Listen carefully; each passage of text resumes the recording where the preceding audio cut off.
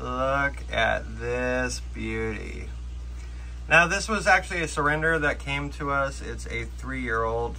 We haven't probed it yet, so we don't know if it's a boy or a girl. By the looks of it, it kind of looks like a male, but I am unsure yet, but I will get to it at some point. One of the issues that we're having though is trying to identify what morph it is. Hi everyone, my name is James and you're watching Blue Dog Reptiles. Now, it has a little bit of an attitude issue, but that's okay. We love all of our noodles all the same. And it loves to redecorate and make a mess of its bin, which we're going to clean today. But as you can see, and when it came to us, it was in shed, and so it was really hard to see the color pattern. But you can see it now the way, I don't know, it kind of looks like a cinnamon, but I don't breed ball pythons, and so morphs to me are harder to tell. Let's see if, oh, I know, so sassy.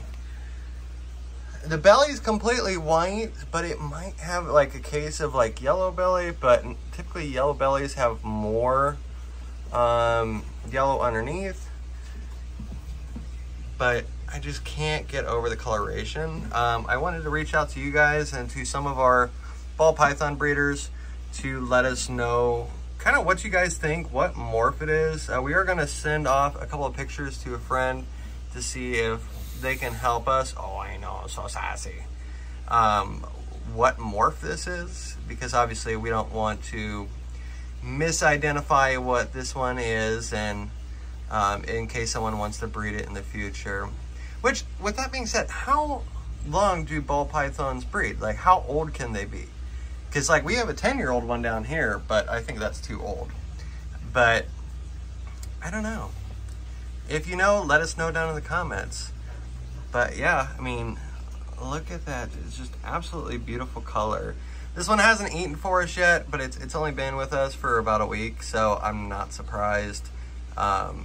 Typically, when you get a new snake in, we don't feed them for the first week because we know that they're stressed or they're cold or whatnot, and so typically they don't eat, especially when they're being introduced into a new environment. No, you're not gonna bite me. I'm not food. I tried offering you food yesterday, but no, someone didn't want to eat. We are going to offer food to her again tomorrow to see if she'll take one, but typically we start immediately on frozen thawed, and we'll give them, like, a snake this size can easily go a few weeks without eating, without it being an issue. But look at that head pattern, that's really cool. But we obviously, all of our animals, we make sure eat before we let them find homes, and typically we give them a couple of meals. But yeah, let us know if you guys know what morph this is. We would greatly appreciate it. And because he was a surrender, he needs a name, so help us come up with a name. Again, I don't know if it's a boy or a girl, so, oh yes, we're talking about you, yes. Yeah, are you gonna come see the camera? You look so angry. Look at that pattern down the face. Yeah, I don't know, guys. Let us know what you guys think. A big thank you to all the new subscribers. You guys are absolutely amazing.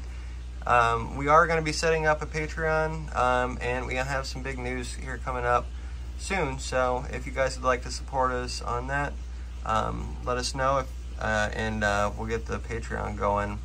Because these guys, especially with a lot of surrenders, I can't say no to animals, and I want to make sure that they could go to good and healthy homes, but as you all know, that can be a very expensive ordeal, especially when you have a snake this size. It's one thing when you have like a baby snake and he's eating like extra small pinkies, okay, that's, you know, not expensive, but when someone's eating a small rat, that adds up after a while. So, not to mention you have to put them in a bigger bin and all that. But yeah, let us know your guys' thoughts down in the comments, and if you haven't done so already, please consider subscribing. And I am going to try to put out a video for Friday. My baby is due on Friday, so I'm going to try to get all videos posted before she's induced, but we will see. As always, guys, thank you so much for the support. Thank you so much for watching, and we will see you guys next time.